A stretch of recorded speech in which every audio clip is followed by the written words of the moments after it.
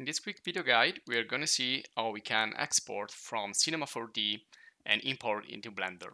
Now, this is a Cinema 4D scene where I've created many objects using different types of generators and modelers that you have here in Cinema 4D to create copies or create landscape or architecture. And actually, the architecture is the only one which is actually polygonal model. So a real mesh. All the others here are generated with the use of the Cinema 4D tools and also with the use of the relief tool using an image and extruding the pixels of the image. And if you are interested in Cinema 4D, you can check our Cinema 4D video course in the channel. And so I'm going to convert some of these into polygonal modeling. So you can right click and say make editable. You can do that from the objects panel, or you can do it directly selecting the object into the scene, right click and make editable. Now if you make it editable, that's going to be converted into actual polygons and it's not going to be a generated shape anymore.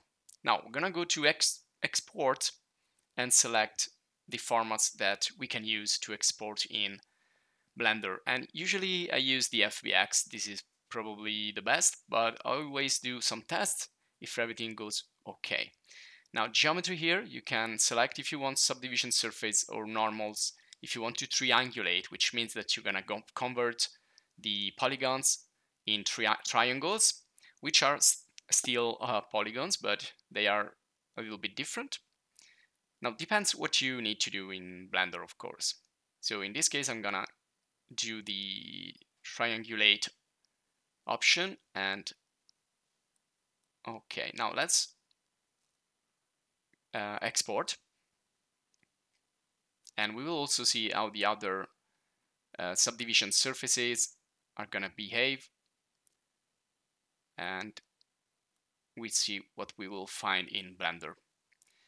So we can also export animation and lights, materials. You can decide what you want to, well, try to export. And also if you want to export only the selection, or if you want to export the whole scene. And again, here we can activate lights and instances objects and so on. Usually FBX does a conversion for you, so it's gonna take the objects, it's gonna try to convert them into real polygons.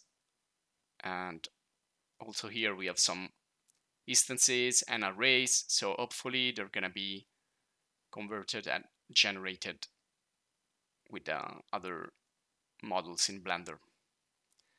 So let's try here to also let's fix the up axis.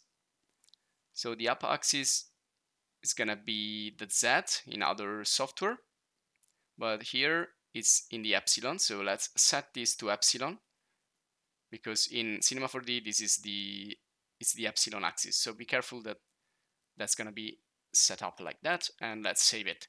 Now don't worry, because if you have objects that are not in the correct axis, you can rotate them later. Now we're gonna export the FBX and we're gonna see what's gonna happen here in Blender.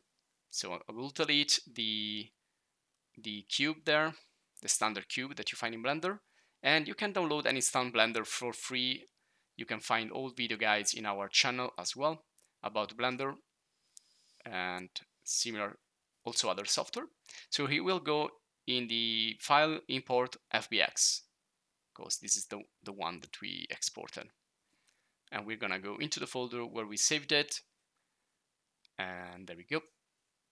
So this is, I call these generators because I want to see if Blender is capable of understanding, or FBX is capable of exporting also the generators. And there you go. Yes, so you can see here that we have everything.